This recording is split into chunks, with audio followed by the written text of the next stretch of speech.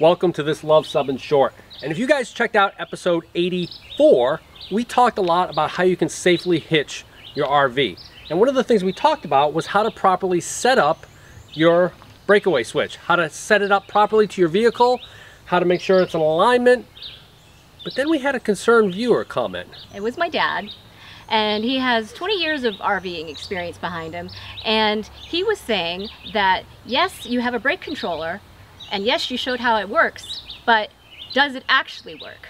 Is it actually going to stop your vehicle? Right. We showed what happens when the pin gets pulled, but how do we know it actually activated the brakes? Yes. And so if you're familiar with RV brakes, at least ours, some of them are disc brakes, but ours are the old drum style, and when this pin gets pulled, it activates a current to an electromagnet, which activates that magnet, presses the shoes against the drum, and slows the brakes. So with a compass, you should be able to, once I pull the pin, that needle should change because this compass, the magnetic force obviously is greater at the wheel than it is in the earth at that point. So we should be able to see that compass move if my brakes are working. Right, should be interesting. So let's go ahead and check this out. Okay, Sin, you ready? Yep. All right, we're gonna go ahead and pull the pin. And remember, you should only pull this momentarily. Never use it as a parking brake. Never leave it pulled because we're gonna be heating those electromagnets with the voltage we're sending through. All right, ready? Yep. Fire in the hole. Ooh, immediate. Look how it turned like that. Pretty cool. Okay. We do have needle movement.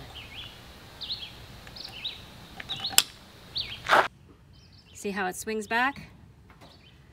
That is awesome. Okay, and the next thing we're going to do is just check to make sure the other side is working as well. Fire in the hole. There it goes. Point it right at. All right.